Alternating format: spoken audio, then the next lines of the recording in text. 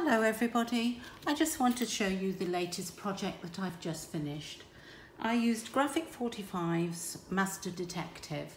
I've got 7 full sheets left, a few of these bigger pieces left and some smaller pieces.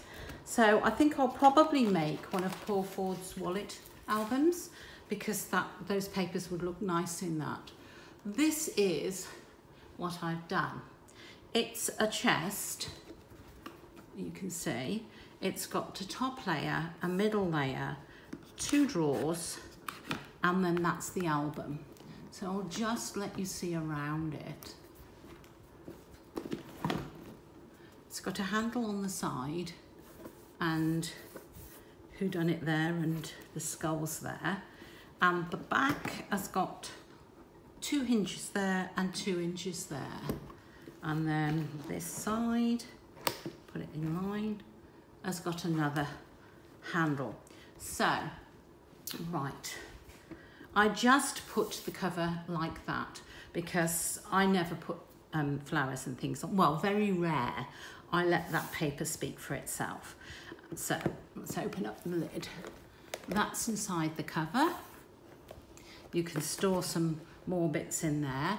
Now, in the tutorial that I followed, which was Scrap Queen's Sherlock Holmes tutorial from a couple of years ago, I enlarged this next part of the box. I made it wider, taller, because I wanted to be able to put Sherlock Holmes pipe in there. I thought it was a bit of fun and I liked that. So inside here is just a little booklet for you to put jottings down, or if you want to put photos in there you can, or bits of journaling. So that goes into there and it's got plenty of room to add other things in there. You could keep your loose photos in there till you're ready for them. So the second part, which is these, opens up just the same. That's the base of that box. And in this I've got a notebook to write down his clues and a magnifying glass. I just thought that went quite nicely inside the box. Again, you can put photos in there and other things.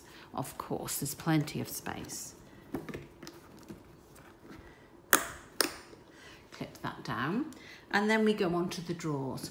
Well, I haven't put anything into the drawers.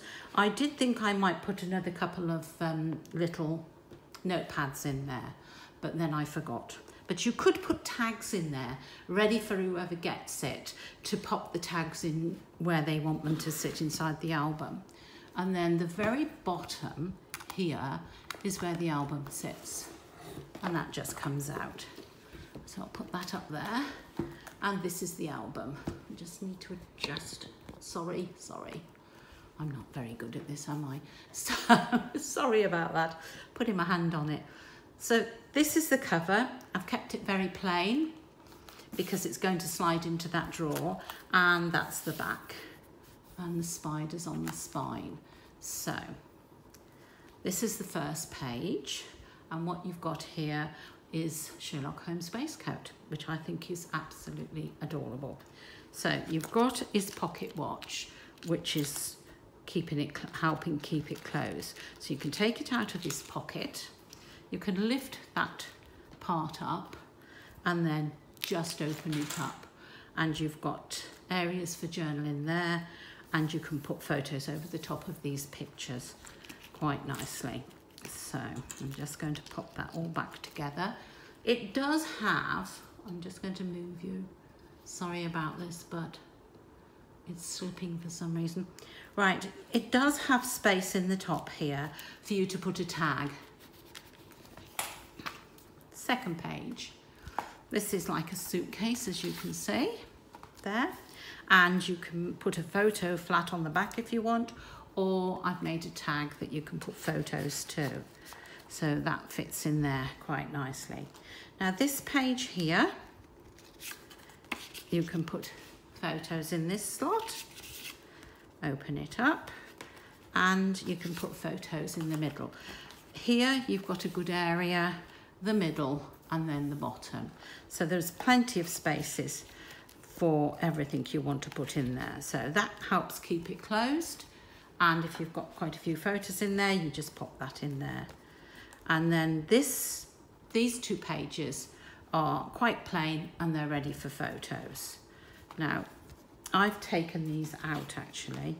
I shouldn't have, but I've recorded this twice. I made mistakes twice, so this is my third go. So these are out of the top pockets. This one here has got a good area again, and you can fit inside here. This one has the belly band, and it takes a good size photo that you can put in there.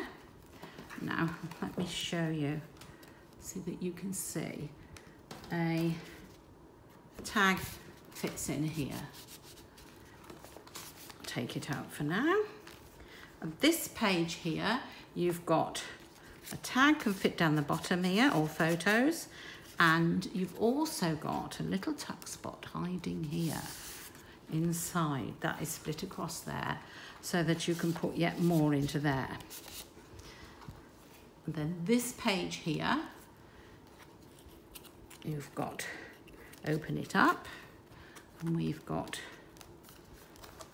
a good area here for photos, pocket, and a good area there for a photo, and you could put a little photo up there or some journaling, whichever you prefer.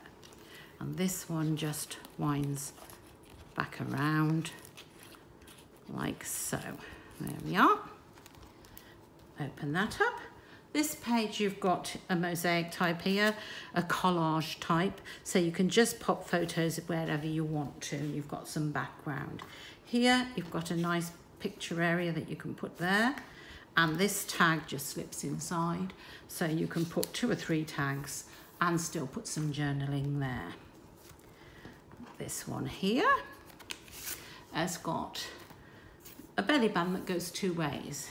This is 6x4 and it fits in here nicely. You could fit a 5x7, but I just popped that size in there for now. And then that, no, not that one. This one also, you can fit one of these in. 3 of them you can fit your tags in the top, but I've taken them all out and forgot to put them in before I had another go at filming for you. Honestly. Right, so we move Mary out of the way. She just slides across, and then you can open that up. Good photo area there, and the background, and you can put a tag in there, and again, you've got there. So this is just slides in. And if you can't get it to slide in, it's very easy.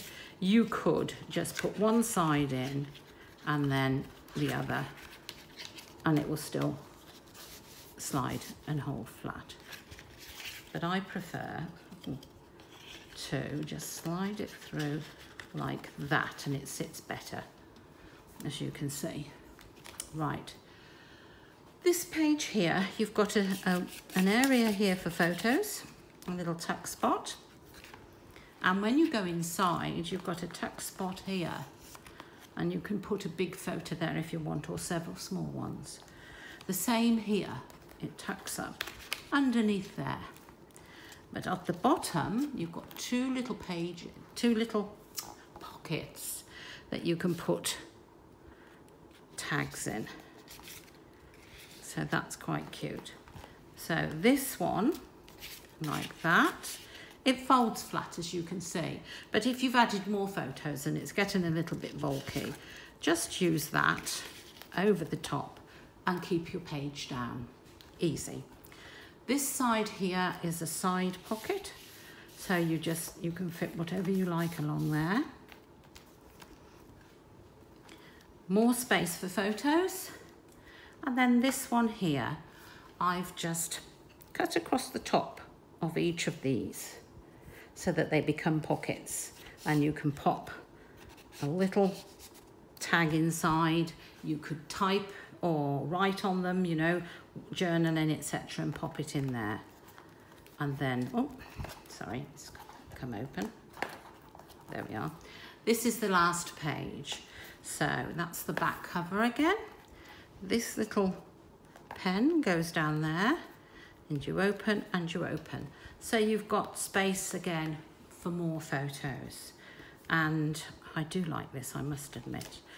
I like this paper. It's been nice to work with. So that's the album. I hope you've enjoyed it. I'm going to put it back in here. And as I say, there we are. The tutorial is by Scrap Queen. It was about 2 years ago, and she used her own designer papers, Sherlock Holmes designer papers, and it's well worth a look. I'm not sure what I'm going to make next because I never know. It's something that takes my eye and I've got to give it a go. And as you know, those of you that have been with me for a little while, I always try to use what papers I've got already, because I've got quite a few papers, and I like to make it my aim to use what I've got. So if the papers are different to what the person in the tutorial has used, you can see what it looks like in a different type of paper. Thank you very much. Sorry I've stumbled a bit with this video, but I'm not good at doing this part of it. Thanks for watching. Speak to you soon. Bye.